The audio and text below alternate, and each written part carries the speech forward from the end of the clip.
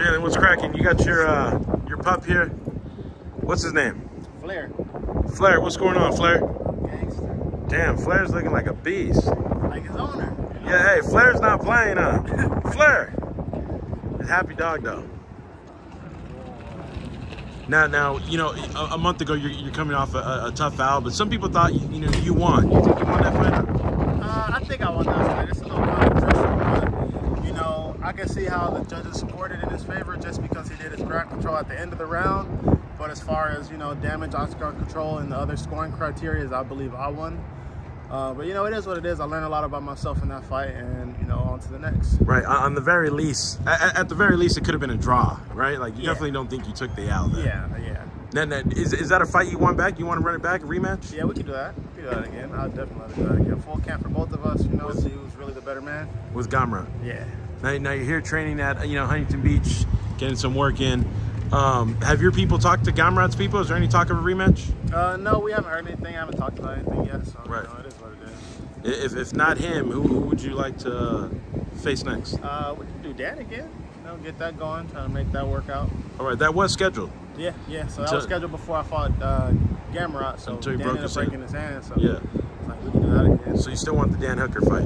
Yeah, it only makes sense. Like I didn't beat Gamrot, so I mean, I beat Gamrot, but right. I didn't beat him on paper, so right. Might as well, Do you think Hooker is that a fight? Do you think Hooker's down for? What he should be. He don't turn down fights. Hooker don't turn down no fights. So. Right. I like that fight. What's your message to Dan Hooker if he's watching this? Just be ready, heal up. Be ready and heal up. Yeah. When you just fought in March on the John Jones card, when do you want to fight next? What month? July, International Fight Week. July. Yeah. Now I know you have big aspirations. I've talked to you before. You want to be champion one day. You do want to be the lightweight. I will be champion. You will be champion. UFC lightweight champion of the world. Yes. You're only 27. Taking this out, even though you think you won, it's not discouraging you at all. Not at all. The only thing it did was ensure me that I am on the right path to becoming a champion. Gamrot was one of the better grapplers in the division. You know what I mean? So he didn't have too much for me on the ground, and I feel like with more preparation and timing, I'll be able to defend and nullify the best grapplers in the world. Right. Who in the top 10? You're ranked number 10. Who in the top 10 do you think would give you the most trouble? Do you have the most respect for as far as fighting? The champ. Islam. That's it. That's the only. You think you beat it? You think you walked through and beat everyone else? Fiziev, Gaethje, Poirier, Chandler. Walk through. I wouldn't say it like that, but there's some tests in the water. But respectfully saying so, I feel like I passed all the tests that lie ahead of me. That's what's up. So, I think so too.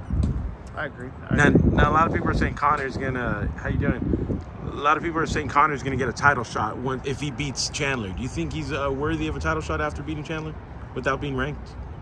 I mean, it is what it is. I ain't got no say so. It's also, UFC's also a business, so it's a business move. Like, that's a good business move. Then you wouldn't be tripping if he got a title shot. I ain't tripping on none of the things they're doing. You know what I mean? Right. Like, if it don't really affect me, like I'm not bothered by it at this point. So, yeah, if they make, if the numbers push, numbers talk.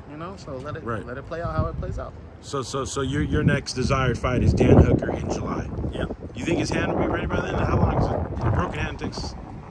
I broke my hand a few times, so it should take like 8 to 10 weeks. He broke his hand mid-April, so he should be ready. He should be about ready. Give him another 8 weeks for the camp. That's the perfect time in the fight in July. He'll probably be in Miami. Yeah, he'll probably be in Miami this weekend supporting his teammate. Yeah, I hope so. He should be. So we'll see. Hey, this dog is looking gangster as hell. Tell me a little bit about the dog. What's the dog's name again? His dog's name is Flair. It's Flair. an American Pit Bull Terrier. He's about 1.5 years old. I do a lot of training with him. We have a lot of fun. Right. Little protection training here and there. Now Flair looks like he's ready to go. Look, if you told Flair can you sick Flair on me like right now, no problem? Oh yeah. If you told him like bite this dude, bite this annoying ass reporter, you want to see? no, I don't want to see. Can you get him to bark at me though, without attacking me though? Oh shit. Okay, all right. Hey, I'm scared as fuck. All right, calm me down. All right, no problem. All right. Yo, bro, that was scary as fuck. Whoa. Hey, at any point were you worried he was about to attack me? No, okay, you got him under total control. Pretty much. That's what's up. He listens. I mean, he's still an animal, you know, but right. I got 99% control over him in these situations. And I'm not gonna cap, Jalin. I was hella scared right now. Was I supposed to be scared or?